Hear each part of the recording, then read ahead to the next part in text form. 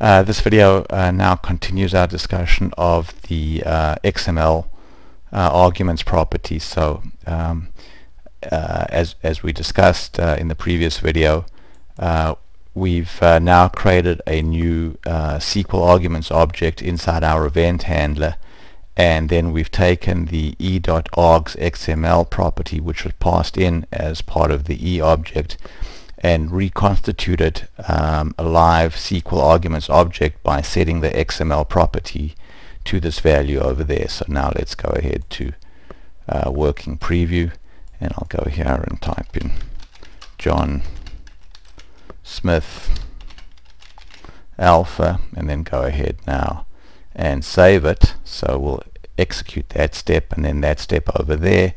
And so now if we go and look at args here,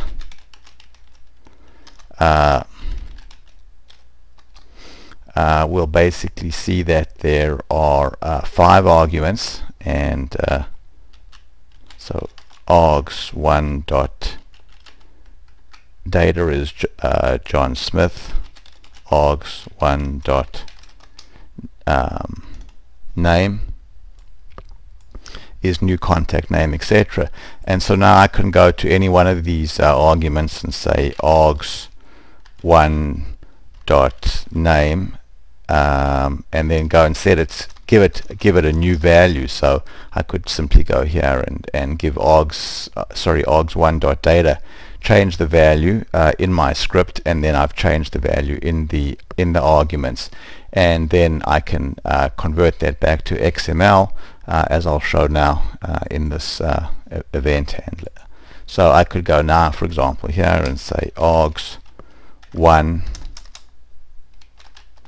dot data equals Fred Jones, and then dim XML as cxml equals args.xml, and now I've gone back from a live SQL arguments object back to the XML representation, and I would need that if I want to do update the args.xml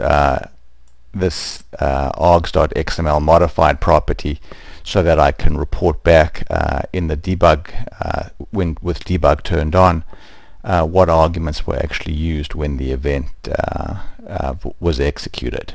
Thank you very much.